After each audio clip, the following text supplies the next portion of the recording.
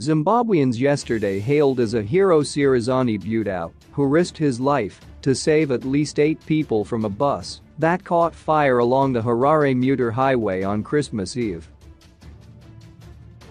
Butau, who is currently admitted at a Kadoma hospital after suffering third-degree burns, went out of his way to save accident victims who would otherwise have been burned to death in the inferno which engulfed the bus and the fuel tanker.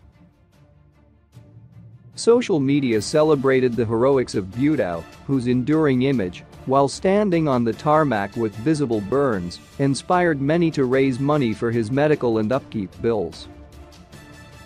Butau's brother Trevor told Newsday that his brother was overwhelmed by the love of Zimbabweans. At the moment he is unable to talk because he is being attended to by doctors. What we can say is he is overwhelmed by the kindness and love from across Zimbabwe. He never sought to be a hero, and he does not feel like one, said Trevor.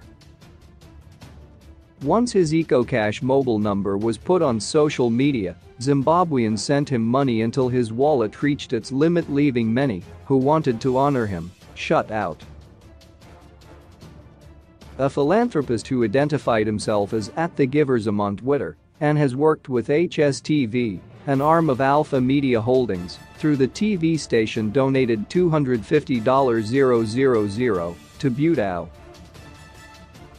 If it encourages others to consider putting a hand and helping this hero out, who now because of his injuries might be unable to provide for his family, you can share my donation with the public. It is your call, he said. President Emmerson Mnangagwa's spokesperson George Charamba wrote that the president recognizes Butau for heroically putting his own life at risk to save traffic accident victims who could have been burnt in a conflagration when a bus and a fuel tanker collided.